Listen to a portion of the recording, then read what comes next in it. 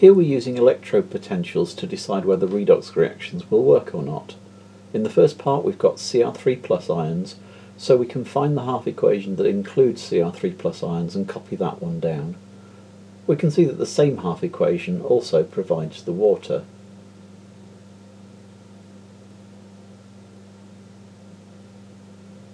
We want to see that this will react with MnO4- ions, so we find the half equation that has these in and copy this down underneath, noting that it also brings in the H+ ions.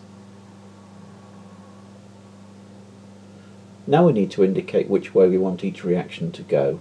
Cr3 plus is one of the reactants in the question, so we want this half equation to go from Cr3 plus to Cr2O72- ions, which is an oxidation, since the Cr3 plus ions are losing electrons to get to an oxidation state of +6.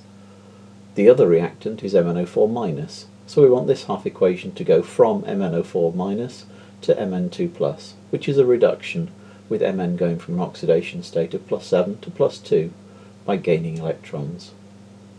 Whether the reaction actually works or not depends on the electrode potentials. We can work out the cell potential if we're to combine these two half equations, and if the cell potential comes out positive, the reaction is feasible. Remember, the cell potential is the electrode potential for the reduction minus the electrode potential for the oxidation, which in this case comes out as plus 0.18 volts, so the reaction is feasible.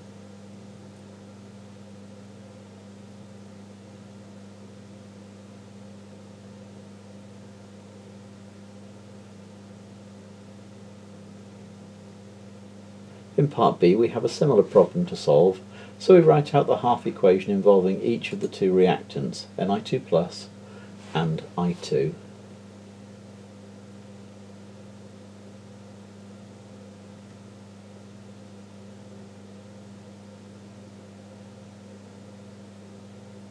One of the given reactants is the I2, so we need this reaction to go from I2 to iodide ions, which is a reduction. Our other reactant is the Ni2+ ions, which go to Ni atoms.